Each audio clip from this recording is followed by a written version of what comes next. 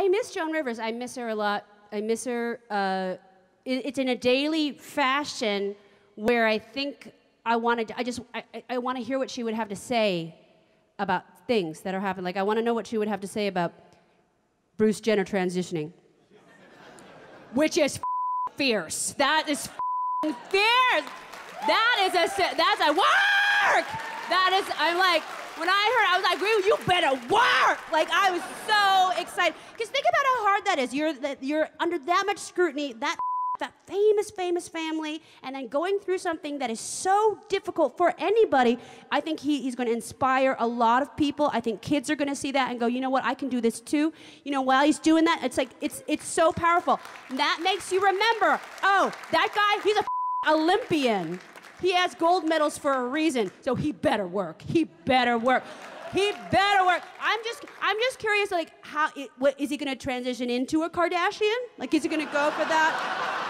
I hope so. I hope so. It would look really fierce. I think that would be good. I don't know. Sometimes I just hope he gets a badonk. Like, I think that if you get to be in that family, you should have the ass. I'm not sure about Kim's new hair.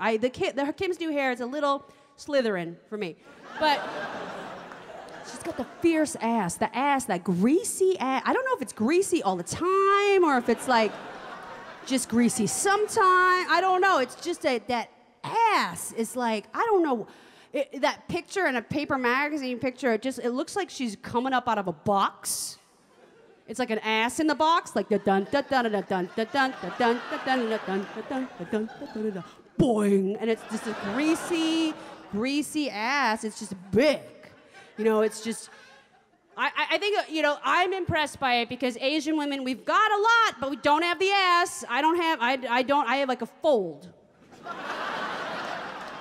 Fold, not an ass. I just don't have that part. You know, I've fat vagina. Flat ass, fat vagina. That's never going to be in fashion. There's no songs about that. It's where I carry my weight.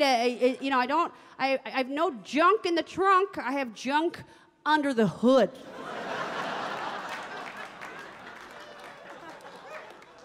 Would like there to be some kind of, you know, some fat, you don't want a flat like, that's not good either. You don't want like a origami. That's not good.